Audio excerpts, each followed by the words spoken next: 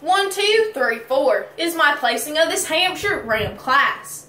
On my top pair, one sets himself apart as he was the most complete, most balanced of the class. He was longer from stifle to hock and stepped more with a fuller, plumper leg. His base width allowed him to have a rounder rib design, which made him more powerful through his rack and loin. In addition, he had the longest testicular distension, which will help him last longer through breeding season. Now sure, my class winner could have stepped more foot and bone, but at the end of the day, it's his genetic potential that he will pass on to his offspring that puts him on top of my class. Now I do recognize that 2 pull more power across his chest, but he lacks too much genuine width through his loin to move on up in the class.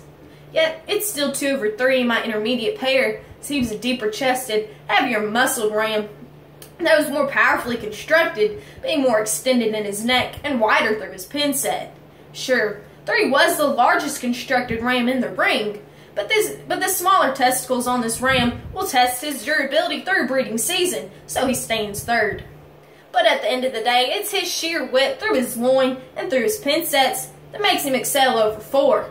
Yes, 4 was longer-sided, but bottom line, this smaller testicled ram needs to finish with more total expression of muscling through his rack and loin, needs to finish with more genetic potency to maximize the quality of his future offspring, sorting him to the bottom of my class. Thank you.